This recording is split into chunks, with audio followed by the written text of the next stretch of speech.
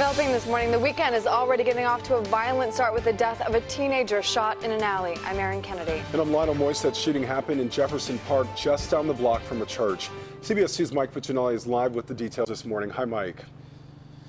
Hi, we're here in the 5300 block of Foster Avenue between Long and Longwood Avenues. It was here in this alley that you see behind me where last night a teenage boy was shot dead.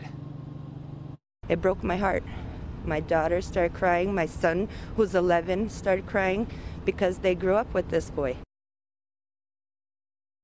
This woman, who didn't want to reveal her name, says her children have known Alvin Stoll for at least the past 7 years. Last night, just after 9 o'clock, police say the 17-year-old was in the alley when a dark sedan pulled up and someone inside opened fire. At least one evidence marker dotted the concrete while investigators searched for bullet casings and other clues.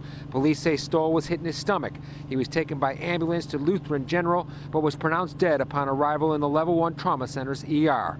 Neighbors in the normally quiet Jefferson Park neighborhood are stunned that a teenager with seemingly his whole life to live has been shot down.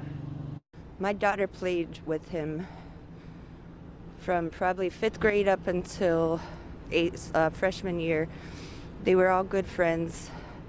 He seemed to be a nice kid, always happy, always smiling.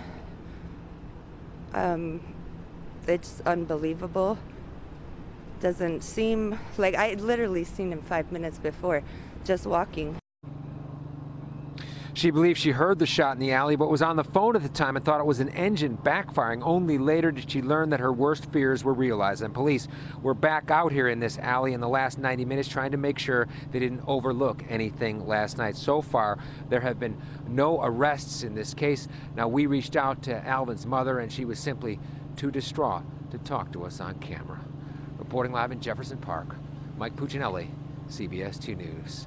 Aaron, Lionel. All right, certainly thinking about that family. Mike, thank you.